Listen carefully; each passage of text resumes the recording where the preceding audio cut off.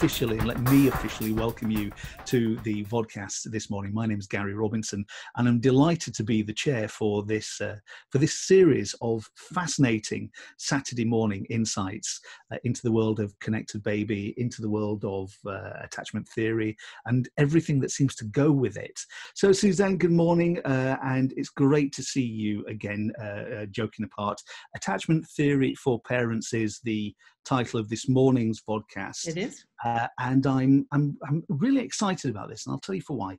We do this and we talk to a lot of professionals and practitioners who live in the same world as you. I was going to say an I there, but I still come at this from a layman's point of view. But I'm looking forward to this morning because there may well be new parents or parents to be on this vodcast, and attachment may be completely new to them. So I'd like to start in a moment or two with the real basics about attachment. But before we do that, Suzanne, if that's okay with you, if I could say good morning to our guests. Stephanie Beckman. Hello, Stephanie. Good morning to you. It's good to see you. How are you this morning? I'm fine, thank you. And you're here because you've been involved with Connected Baby for a number of years now, but you're also a proud mum of two. Yes. So it'll be good to hear your background and how you have implemented attachment theory in the bringing up, if you like, of your two wonderful children, Ethan, who's 8, and Sonia, who's 4. We'll come back to you in just a moment, Stephanie. And two guests who are no strangers to this series, Cara Whelan and Michelle Jones. Cara, hello, good morning to you. Good morning, Gary. Good morning, everybody. It is so good to see you. And Cara, you and Michelle run Craig Miller Books for Babies, and we'll talk a little bit more about your organisation in a moment. And I love to see your teddy there at the back of you, just over your shoulder. Does your teddy have a name? That's Hamish Jr. And Hamish helps us with our baby and toddler rhyme times. And he's been around for a long time, since the beginning of the project, and he was named by children in the Books for Babies project many moons ago. So we do love our teddies. Hamish Jr., what a great name. And Michelle, good morning to you. It's good to see you again. Morning, Gary. Lovely to see you and everybody else. And your teddy by the side of you has a name? Yes, well, he's Hamish Jr. too. Because we have Hamish in the library, and he's taking care of the library at the moment during lockdown, you know. So we've got Hamish Jr. in mine, and Cara's got the other Hamish Jr. and they support us while we're delivering our Books for Babies rhyme times and story times from home just now. But I've also got an elephant who is called Ernie, and he's very special to me because my son, who is not home at the moment, gave him to me for Mother's Day. So he reminds me of my son, who I miss very much. And Stephanie has brought Paddington with her this morning. Stephanie, do you want to tell folk why you brought Paddington? Paddington is my 4-year-old teddy, and Paddington's been going everywhere with her in lockdown, and he's become extra special because Paddington has been sending her postcards from all sorts of different places. And even seasoned broadcasters do have their teddies as well. So we're all armed with our wonderful teddies this morning. That's great. Suzanne, let's come to you, if I may, and I'm going to put Dermot down there. That's the name of my teddy. Attachment theory for people who maybe haven't heard about it before. What is attachment theory?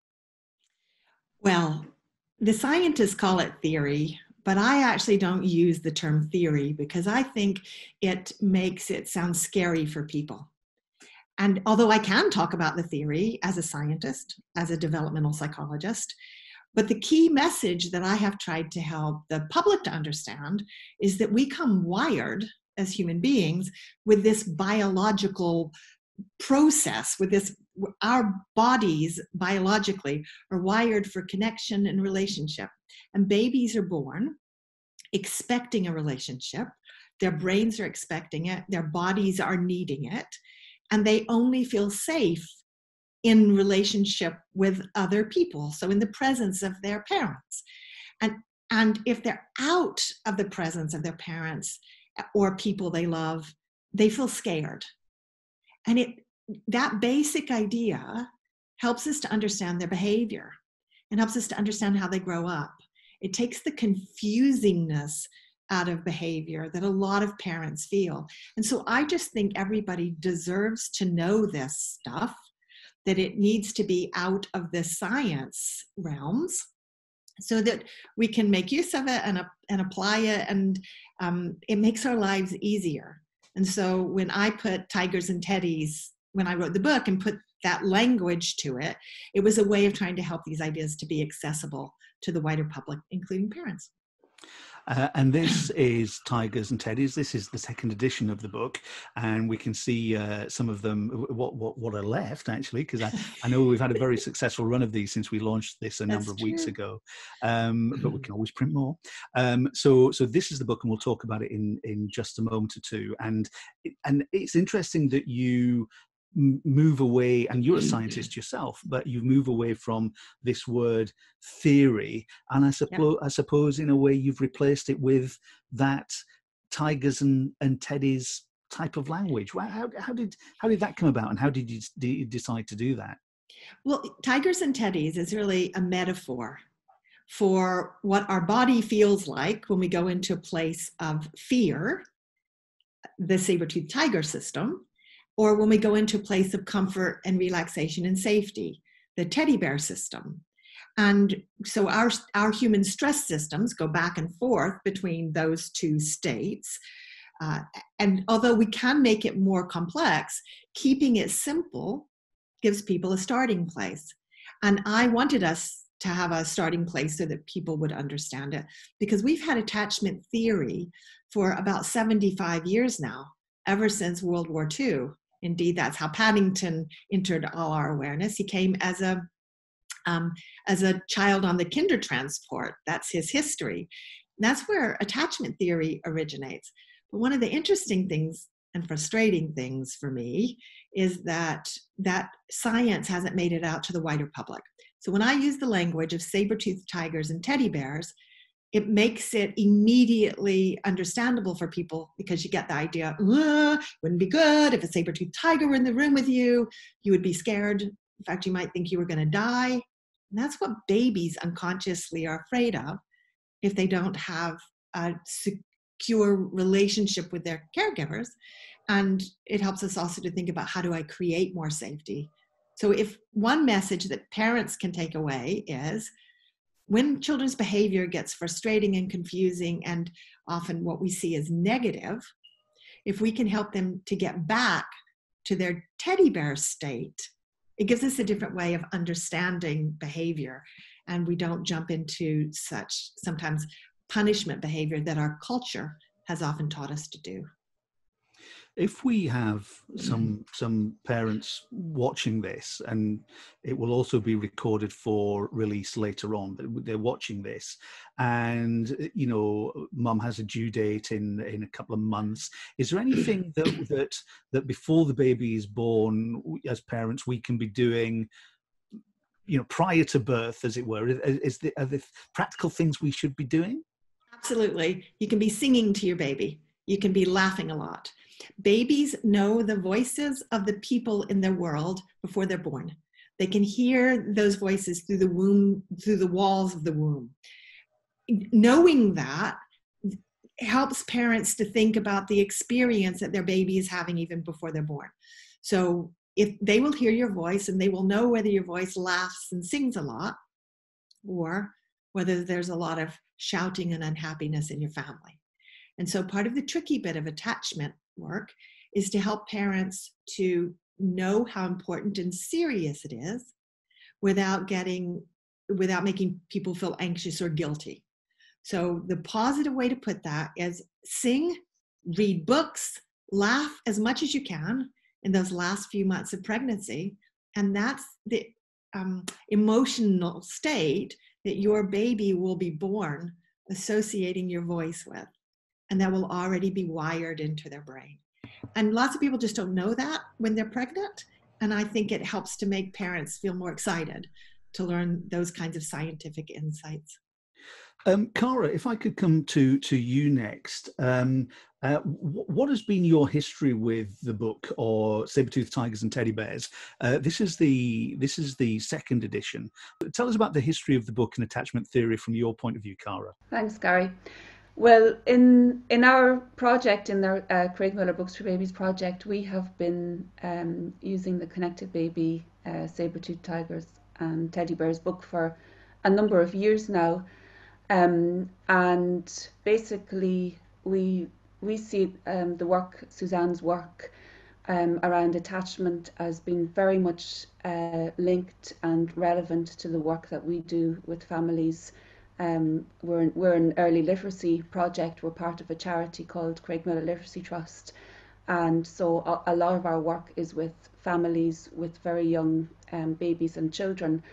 And so we have been using the Saber-toothed Tiger Teddy Bears book in a variety of ways. We've got a wonderful session worker, Stacey, who's joined us this morning. Hi, Stacey. And Stacey works at the local baby clinic, where she meets families every week who are in for various health checks, getting baby weighed, or meeting their health visitor for various checks. And Stacey has been involved in gifting that book to families when they come in, and in recent times gifting it to mothers to be. So because the antenatal clinic happens to happen at the same time as the Well Baby Clinic, so we have some experience of giving the book to expectant mothers, and it is always very well received. So we were quite familiar with the first edition of the book, and now obviously with the second edition, we were very excited to see that come out as well. And Michelle, if I can come to you now, if you don't mind, what tangible results have you seen from parents? What sort of feedback, if any, have you had while you've been sharing this wonderful book with the parents, as Cara's described? Deliver Raising Children with Confidence, which is an Edinburgh-run course that explores attachment, and in one particular session we can get really involved in exploring it, and all the parents, it's like a kind of light bulb goes off and they go, of course, that makes perfect sense.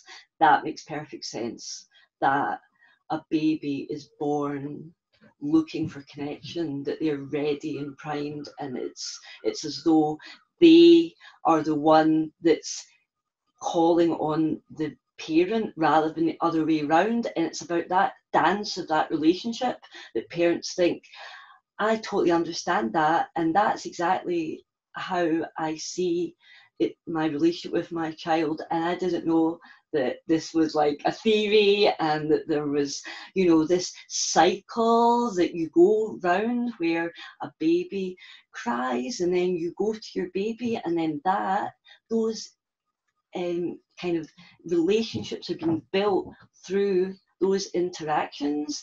And really what it does is it gives parents fantastic confidence, because they're going, okay, I go to my baby when they're crying, and I look in my baby's eyes, I cuddle my baby. All those things are building my baby's brain. That's amazing. So it's brilliant, and it's not a theory to us either. It's very important that it's a practice and it's real, and it builds human connections and relationships. It's a bit like hunger, Gary. Mm-hmm. We don't need a theory of hunger to feed our children, even though there are theories of hunger and eating. So attachment is a bit like that for me. You can have a theory about it, and it started as a theory, but if you leave it only at the level of theory, it makes it sound like it's not really embedded biologically. So that's why, to back up what Michelle's just said, I often don't talk about the theory. I just talk about attachment. in the same way I would talk about hunger. Children need relationships, they need food, they need to be warm. Attachment is that basic a need as well. Stephanie, how has the book helped you in your parenting style? So I came to Suzanne's work even before the book. I was reflecting on the fact that when I was pregnant, I went to watch her films. I don't remember what month it was, Suzanne. I was very pregnant though. So I probably are maybe like some of the people here today who are thinking, oh, I'm expecting a baby and I'm hearing about this for the first time. And I thought the videos she had were absolutely brilliant. And there was that video with the singing and the talking and what she's just said there. So I came to the book later on. And by that time I was working in a nursery and I was around babies and parents all the time. I'd had interactions with health visitors, you know, the people who visit you. And I had a very fussy baby, a baby that wouldn't sleep unless he was held.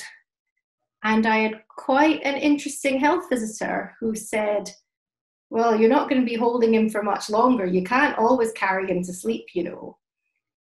And I think having this knowledge of attachment and knowing about brain development, because I was really keen for my baby to have a good start, as most people. And also coming to work in a nursery, let me see lots of other babies and lots of other parents and realize that everybody's anxieties are very, very similar. And Cara and Michelle probably have found this as well.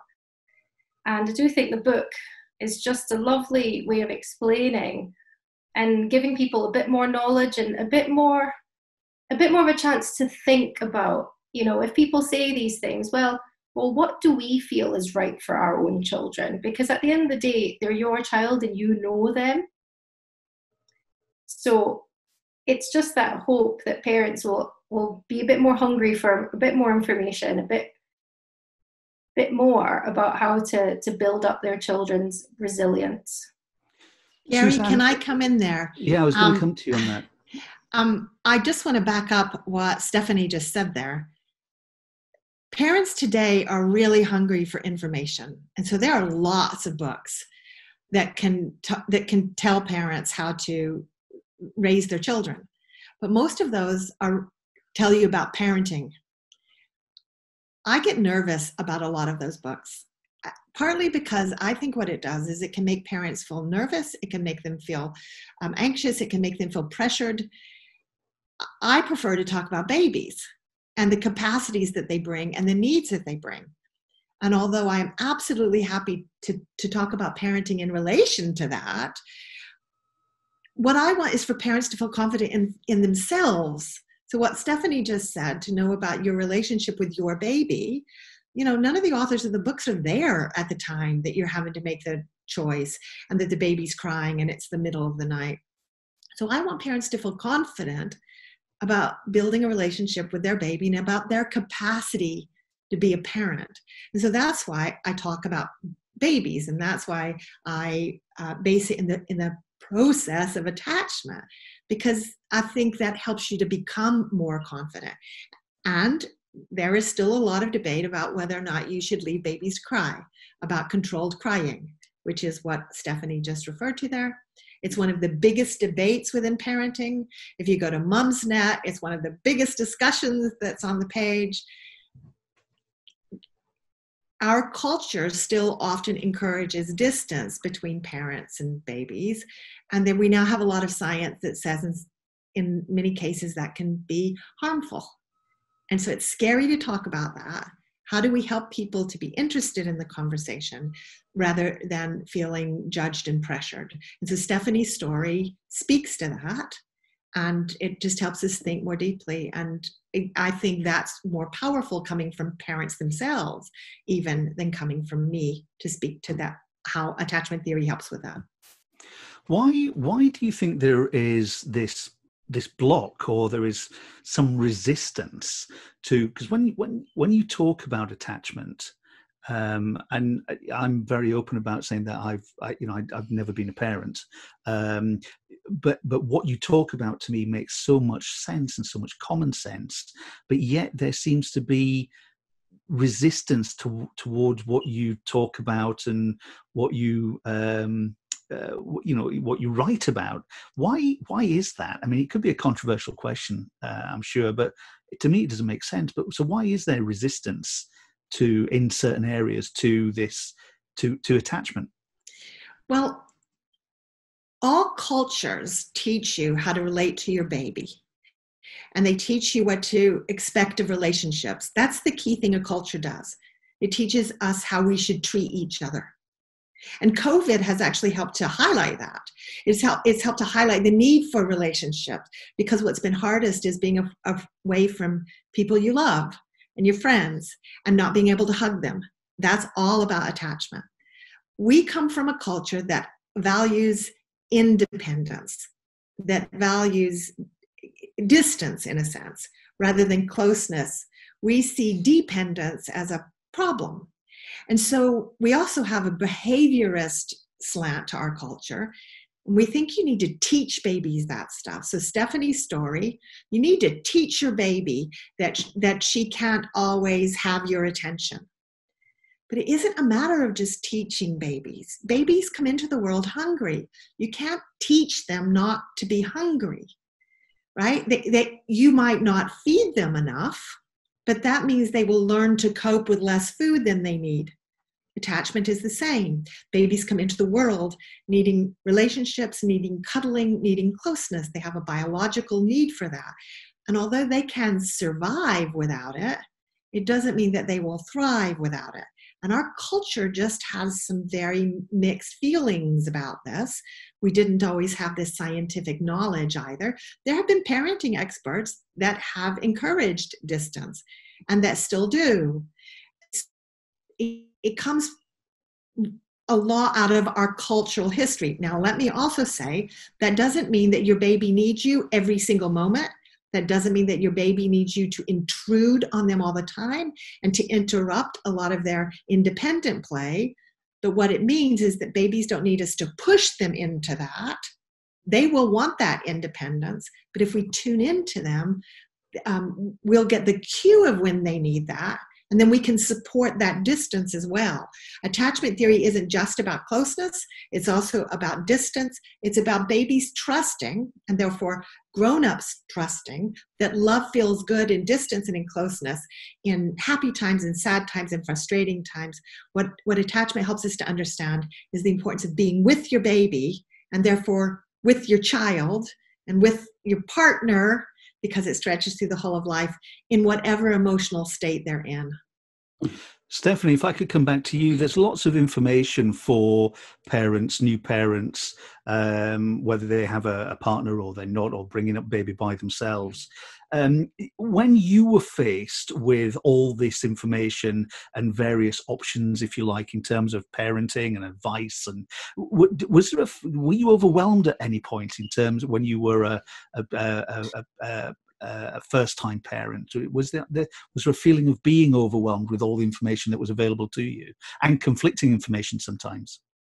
Yeah, I think I was definitely overwhelmed. And I remember I had a lot of help and support. And you think about those times as an early parent, I needed a lot of support with breastfeeding. And thankfully at that time, Dundee had an excellent program to help mothers with those difficulties. I went to lots of toddler groups and met other mums and talked to people there. And sometimes it was just talking to people who had been grannies or had been parents before. I ended up friends with someone that I think is an absolutely brilliant mum, and she is a mum of 5. She had twins at her 4th pregnancy, and she was just the most relaxed person. When I first met her, she was trying to get twins up the stairs to this toddler group, and she just said, "Oh, it's fine, we'll just leave one of them here and I'll just run up the stairs and I'll come back again." And they know what to expect, and it's one of those things that as you go through life, you realize that you can't rely on books. You need a support network as well. And I've recently relocated in the last year away from Dundee. And that's made me realize that how much of a support network I did have and how important it is for me now to build up that support network. And I think what Suzanne was talking about with all these pressures for parents to not co-sleep, to sleep train and all this, a lot of that comes from the fact that a lot more families live far apart from their relatives. You know, it does take a village to raise a child, and the more people there are in the house to love and hold the baby, the better it is for the baby, and the mum's more relaxed. You know, those first few months that I had my mum before she left and went back to where she lives were great. They were stressful, but you know, you had that extra pair of hands. And so I think a lot of parents, the fatigue, you know, nothing can prepare you for that. If you have a baby for you who sleeps, that's great. I had 2 that never did. So you have to figure out what works for you and read things with a little bit of that thing in the back of your mind. Well, where are we going with this, and how does that relate to me? Michelle, based on Stephanie's comments there, come back to me. I mean, you work in the world of books, quite clearly. How do your books complement parenting? Oh, we've got you on mute, Michelle. The computer told me very kindly. That's perfect. Part of what we do is deliver family support at home program, and when I go into families' homes, it's very much about building a relationship with the family.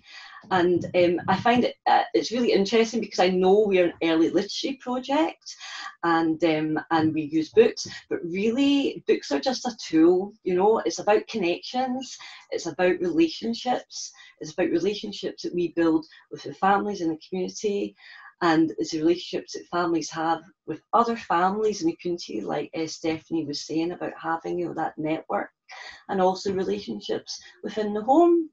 And you know, books and rhymes and songs are such a brilliant way of carrying those messages. So I can go into a family home and model book sharing and rhymes and songs, and talk to families about all the amazing information that we've learned from Suzanne through her work, which is that cuddling a baby releases a hormone called oxytocin, and that hormone makes you feel good. It's a cuddle chemical, it's called, you know, and for families to understand that they're making these remarkable differences to their baby with cuddling. And I think it's really important that we remember that parents, they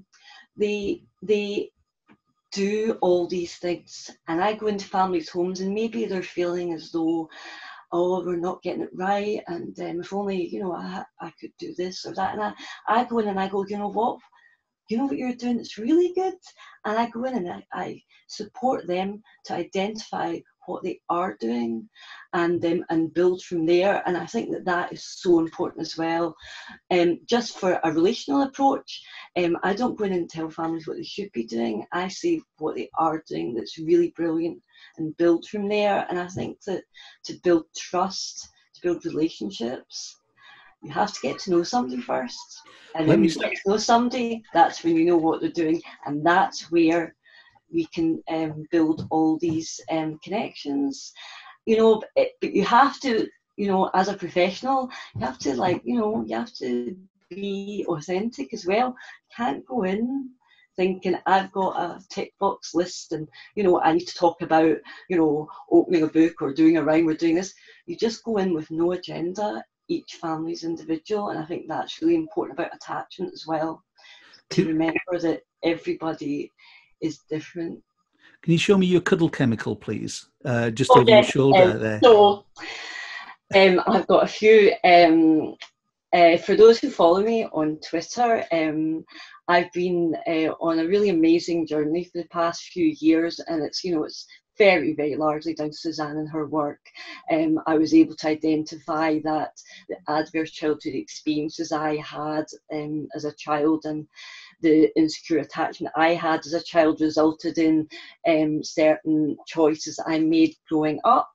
And so I've learned an awful lot, and part of that has been to identify how I can do self-care, and I've been on a journey of self-care, and to celebrate that, I bought myself a oxytocin necklace, just to remember that really, ultimately, that attachment starts with yourself, and it's about me getting to know myself and caring about myself. And also, I think what's really important about Suzanne's book is she talks about healing with the right people around you. And my husband's the right person, because he gave me that as a really lovely surprise Christmas present. He created the oxytocin chemical. And then with Suzanne this week was celebrating 9 years in Connected Baby, and her poster had the oxytocin chemical, and I was like, oh my goodness, fate, or what? So it's a remarkable thing, because for me growing up, cuddles weren't a good thing, so I've had to learn by getting the right people around me, and I think that in Suzanne's Sabre-Tooth Tigers and Teddy Bears, where she explores about hope and joy and having those relationships, it's what it's all about, really. So yeah, it's been so that book for me is really it covers an awful lot of ground, personally and professionally. Suzanne, isn't that a wonderful story? And I'm loving the language that we're using this morning, which is non-scientific. I mean, how wonderful, the cuddle chemical. I mean, come on, it doesn't get any better than that, does it? It doesn't get better than that for me, because it means that we're finding ways to help the public to know this stuff. And I call it stuff often, in order to try to bring down the scary feelings that science often raises for people. So to pick up on several lovely themes of all the brilliant things that my guests have said this morning. For anybody who doesn't know my backstory, I'm a developmental psychologist. I'm an academic. I was at the University of Dundee for nearly 20 years in the psychology department, and just got increasingly frustrated that I had access to science that I thought the rest of the world deserved to know. And I couldn't find a way to do that from within an academic institution. So I stepped away from that full time and set up this. And Michelle, I had actually forgotten this morning. It's true, this week marks 9 years from the moment that I did that. And we held a big launch event for that. It had lots of balloons on it. And it's true that oxytocin was on the invite that I sent out to everybody. So the idea that Michelle, who comes from a background of trauma, has been able to help herself heal in midlife is a story of hope. So Michelle is insecurely attached, and she's not ashamed of that. I think that's brilliant. And she is so not ashamed of that she owns it with a necklace that she wears all the time. Whenever I see Michelle, she has that necklace on. Am I right, Michelle? You always wear that necklace. And so for Michelle, it's a symbol of her healing and of her ability to love herself and to now trust her husband, to trust in relationships. Trust is being built into babies' biology. By the time they're 1 year old, a baby has learned whether a parent is trustworthy. That's scary for parents to hear. In other words, will you be with me when I'm happy in the same way that you'll be with me when I'm frustrating for you and tiring for you and I'm overwhelmed myself? Will you be with me? And if a baby learns that you are, then they build trust into their brain and their body, and then their body functions differently. We didn't always used to know this, but now that we do, the question is, how do you reach the public with that information? So another thing behind Michelle is the book, Why Love Matters. That was a bestseller from Routledge in 2005. It's about the development of babies' brains. And Michelle, if you just wave, if you say something for a minute, it'll come back to you if people can't see you. Just Okay. So Michelle's got the book held up there. So a woman named Sue Gerhardt wrote a book about babies' brain development with the word love in the title. Routledge is an academic publisher. They're not Simon & Schuster. And they were overwhelmed by the interest in that book. So it's an example. And that book, Why Love Matters, is referenced in the resources section of mine. So lots of people want to know this, but that book was full of still a lot of scientific terms. And so I have tried to write a book that is really thin. Michelle and Cara tell me that they carry it in their bag so that they can pull it out when they might need it, which makes this information accessible to people. And let me say one more thing, because Michelle is here. She's used the word adverse childhood experiences. Cara is, part of Craig Miller Books for Babies that tries to get this out. Stephanie has talked about just how confusing it is to raise a baby under what I'm going to call ordinary circumstances. How much harder is it to raise it where there's trauma going on? So I want to bring an edgy element to this conversation because I like doing that. Anybody who follows me will know that. Michelle was with me at workshops that we did on adverse childhood experiences a few years ago. Here's the irony that I got up to, thought about last night, and it was the first thing I thought about this morning.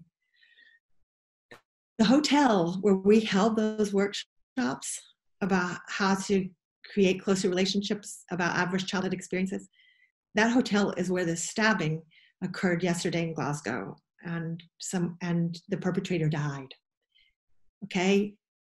The first thing I thought about was, I wonder what trauma was happening for the asylum seekers housed in that hotel. So lots of people will have thought about the violence that have happened, and that's important, but I found myself thinking about the trauma. And I wanted to bring that in this morning because I knew Michelle would be here.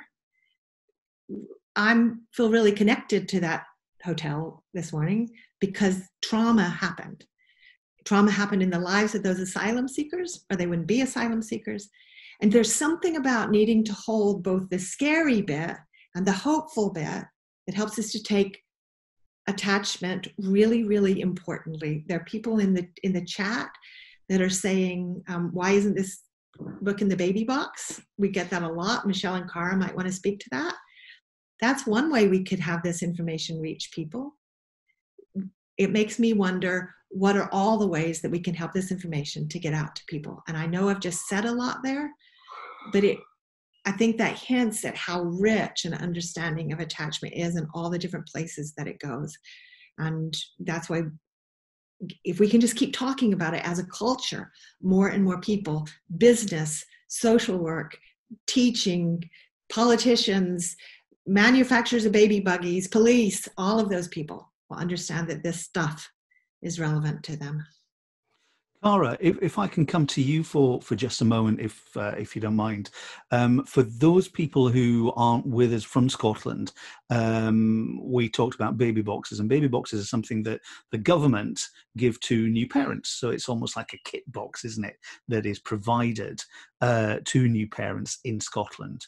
Why, Cara, do you think this book, should be in every box that goes out there from here on in? Well, it would just be such a wonderful opportunity to disseminate the wonderful information and knowledge that is in the book to a much wider group of people, and it would send out a very, very clear message as well, that this is something that is really valuable to know and really important to know about, because from the discussions that we've had this morning, the cultural element is absolutely key to this. And one of the things that we know from our experience of delivering the Books for Babies project is, we've been on the go for 20 years. And when our project first started, there was an element of uncertainty around sharing books with babies. Why would you do that? Why would you share a book with a newborn baby, for example? And then fast forward a number of years later, there's now there was an expectation that parents would receive a book for their baby when their baby was 10 days old. And it's creating that expectation that is where we start to see the shift in culture. Because if more parents have access to this information and they learn about attachment in relation to their own relationship with their children, but also the relationship with those around them, but also their relationship with themselves, then they start to look a little bit further afield and start to ask the question of others around them. Are you working in an attachment-led approach? If I send my child to this nursery, is that nursery, working in an attachment-led or relationship-based approach? And I think that's where we get the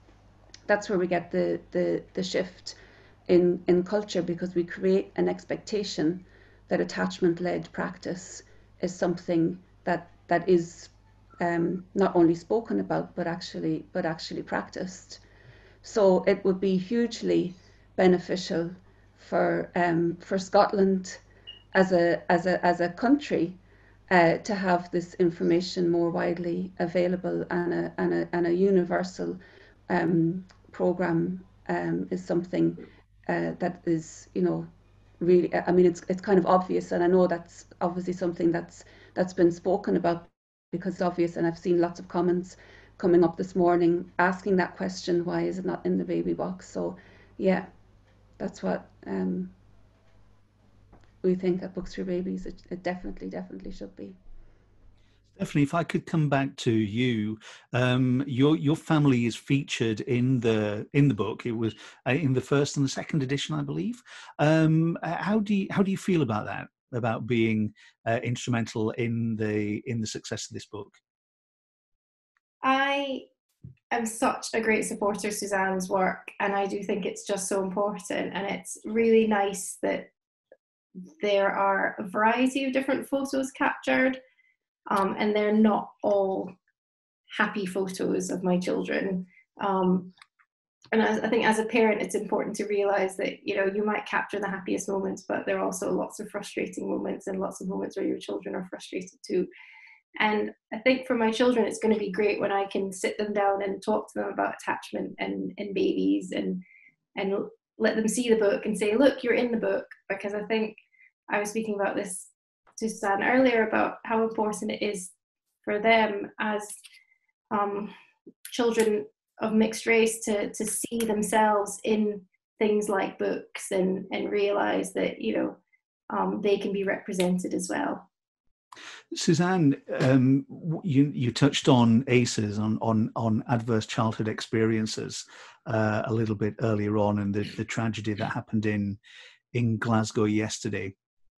It's also interesting to think about trauma, and not just trauma for the people who experienced yesterday, but also it makes you wonder about the trauma that the perpetrator maybe had in their lives, and which can also be a difficult conversation to have. But do you think that if is there a direct correlation, do you think, between attachment and attachment theory, and we're not using the word theory, and ACEs in the longer term? See, the reason why I ask, I come from a generation where a good clout round the ear never did me any harm, and until I started working with you, I realized that it did.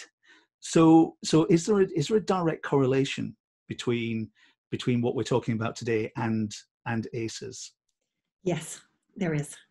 I see ACEs, and for anybody who's new to this, that's Adverse Childhood Experiences, ACES. And there's a lot of people now in, kind of growing around the world who talk about the science of adverse childhood experience of ACEs. And Scotland has been a real leader in that. There's a big movement. The public are interested in ACEs.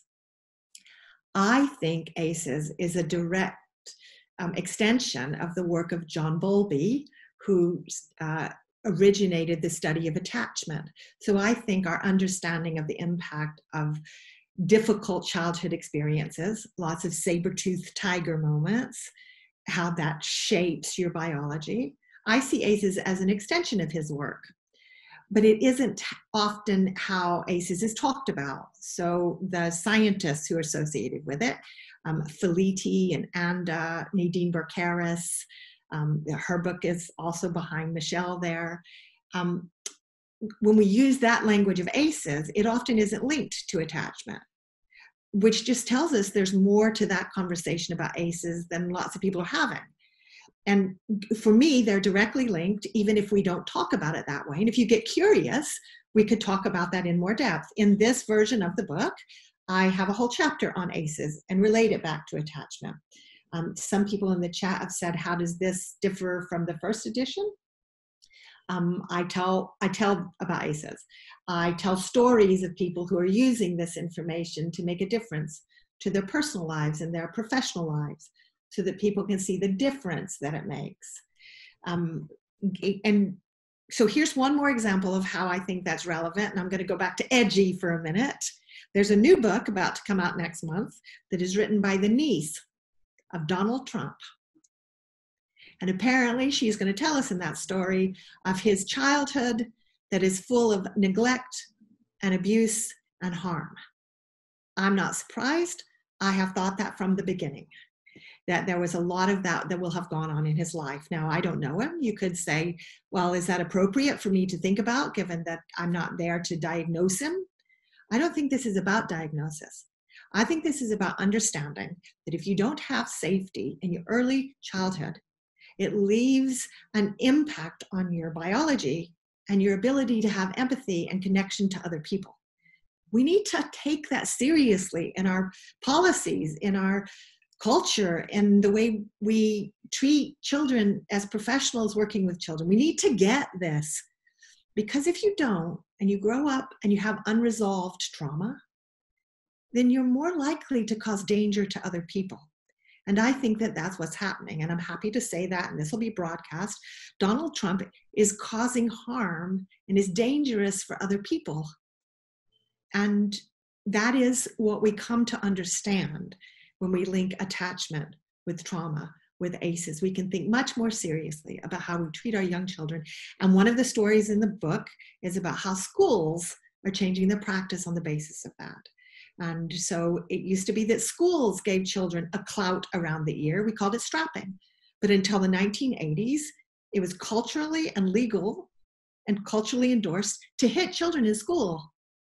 There are tons of adults in our country who got hit at school. Now we're a bit uncomfortable about that idea. And if that kind of culture can come about since the 1980s, now we don't find that acceptable in schools. I hope that can come about in wider culture as well, but it will only happen because we talk about it and we have celebratory stories like our guest today, which is why I'm so grateful that you, three of you, have been willing to come and talk about this. It's almost like breaking the cycle. It is like breaking the cycle, but it's also like breaking the beliefs about what you do as a parent, about what you do as a professional, about how we treat our children. It's a cultural shift. And I know we've got people here from other cultures, from Australia, from Northern Ireland, from the Netherlands, and perhaps beyond that I haven't even seen. Every single one of us can then think about, what does our culture teach us about how to relate to children? And what does our class teach us? Last week in our series, we had a discussion about boarding school. And so that brings in a class belief about how you treat children. How you treat children and how you think you're supposed to treat children shapes who they become. It's both fascinating and a bit anxious making. I want it to be anxious making enough for us to take it seriously and then get curious, not worried. That's what I want. I'm going to come back to Stephanie in just a second. I want to say something to people who may be new to this, who are viewing this for the first time, or the concept of attachment is new. And I trust that we have a number of those people watching this. I do recommend that you follow Connected Baby and Suzanne on social media, on Twitter in particular. I'll tell you why I say that is last night, I think it was, Suzanne, relating back to Donald Trump, you tweeted a very interesting piece around stress and Donald Trump, and the more stressed that he becomes, the more sort of closed-minded and he can't see the wood for the trees type of language. I know it's much deeper than that. The more stressed he becomes, the more erratic he will become, the more extreme. That's just stress. But his stress really matters because he's making decisions that affect the whole of his country and the wider world. And so if he can't think well, then danger ripples out. And if he comes from a background of trauma and stress, as he clearly does, then his stress system doesn't function very well. And knowing that helps to make sense of behavior that is scary coming from a leader. Leaders who can self-regulate and who know themselves well enough to take care of themselves and to be empathic to others lead organizations and country in a way that is healthy for us. And it's interesting to think about how New Zealand coped with COVID compared to the way in which some other countries have. And that's an example of empathic leadership. That's a whole different episode. Yes. So Stephanie, let me come to you. I've got a few final questions before we wrap up here. Have there been any tangible results that you can share with us in terms of how you've taken the attachment approach with your children and with you as a parent? I think I try as much as I can, and I think I'm like every parent, sometimes your patience does wear thin, especially in lockdown when you're homeschooling and doing everything else. But I think I do try my best to think about what age and stage my child's at and how their reactions, you know, as they grow up, what are our expectations of them as adults, and you know, try and just be more responsive to what they're like.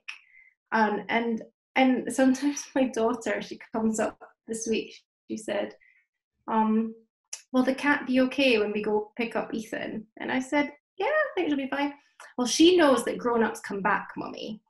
And I said, yeah, she does know that. And so sometimes what your children say back to you really makes you realize what you're saying. I worked very closely with an educational psychologist in Dundee when I ran a nursery there, and she talked a lot about scripts.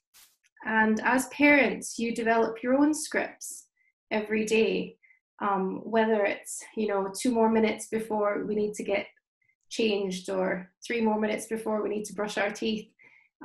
It's bedtime now, what book would you like? You know, there's all these little things that you say. And if you can start, I always say, I used to say to a lot of my parents that were worried about language development, I always said, just talk to your baby. Just tell them what you're going to do. And a lot of that, you know, if you do that all the time, and I used to do that all the time, especially with my second one, because you're trying to get 2 children ready in the morning, and it was all a source of stress because you had one was going to school and one was going to nursery, and you're like, and I think there are a lot of parents out there that can identify with that moment. But if you have your scripts and what you're going to do and what you're going to say, and you start when they're a baby and you say, okay, now we're going to get changed, and now we're going to put your arm here, we're going to put your arm there. It helps calm you down as well. That's what I always thought. And sometimes, you know, when you first start doing it, you think, are people going to think I'm crazy? I'm always talking to my baby. And I used to do it on the bus as well. I used to sit on the bus in Dundee and I just talk to my baby. I go, yeah, look at that and look at this. And yeah, there's a little old lady there and she's just waving at you. And but it becomes part of your daily life, and your children are all the better for it. Wonderful. Michelle, can I come to you, please? And then Cara, and one more question for you, Stephanie, before we wrap. Michelle, and it's actually the same question for all 3 of you, and it's to do with the book.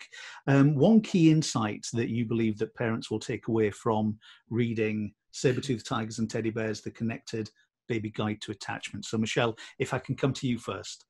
Oh, it's such a hard question. There's so many things. But I think that what's really fascinating and important is that babies are totally amazing, and they're active participants, you know, from birth.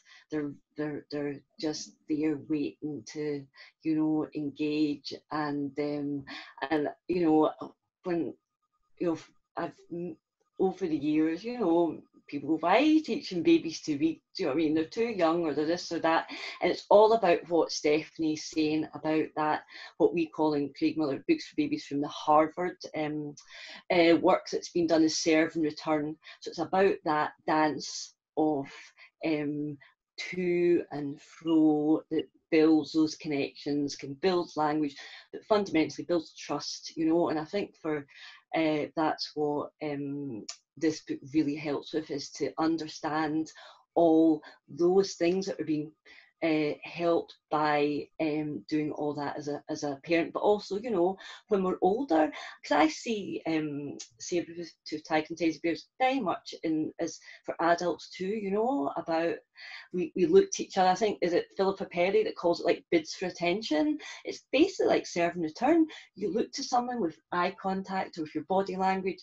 A lot of work we do is very much about, you know, babies before they're speaking, non-verbal communication.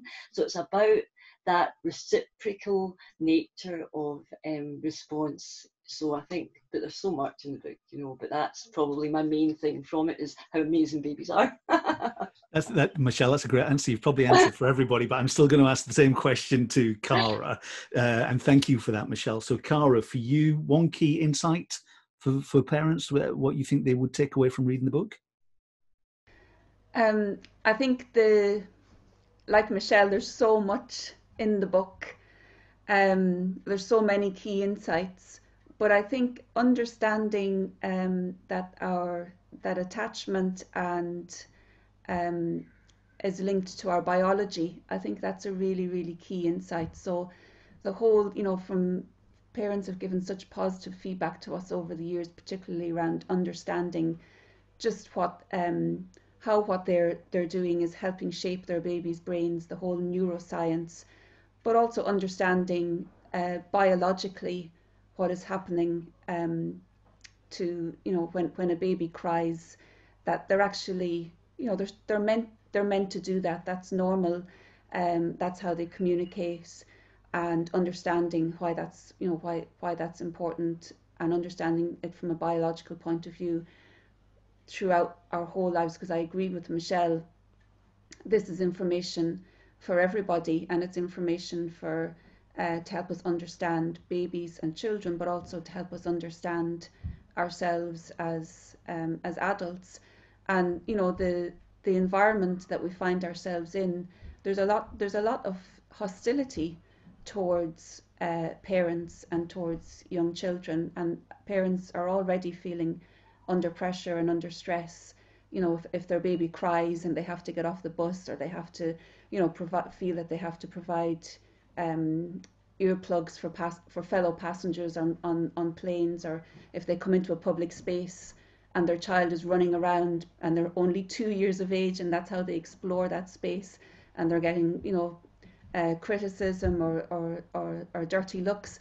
There's a hostile environment out there for parents, and it doesn't get any easier as children get older. We have the whole culture around, you know, blame the parents, where are the parents, how can parents let this happen? So I think this book actually gives a lot of reassurance to parents that actually we're, you know, biologically we are on a journey from birth right through our to adulthood.